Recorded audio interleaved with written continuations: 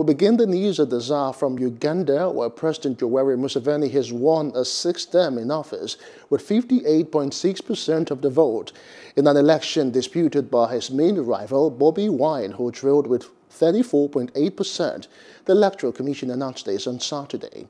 Election Commission Chairman Justice Simon Mugenyi said turnout was 57.22% of the almost 18 million registered voters. Beba Kama urged the population to remain calm and accept the outcome of these elections, while reminding those celebrating to be mindful of the COVID-19 pandemic. Wine, a 38-year-old former pop star whose campaign galvanized a youthful population seeking change, has dismissed the election as a complete sham. Kyagulanyi Sentam Robert, 3,475,298. 3,475,298, representing 34.83%.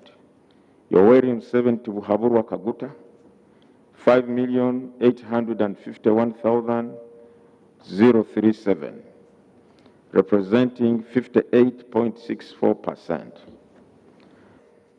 Candidate Yoweri Museveni Kaguta, having obtained the highest number of votes in the election, and the votes cast in his favor being more than 50% of the valid votes cast at the election, the Electoral Commission declares Yoweri Museveni Kaguta elected President of the Republic of Uganda at the presidential election held on the 14th day of January 2021, dated this 16th day of January 2021.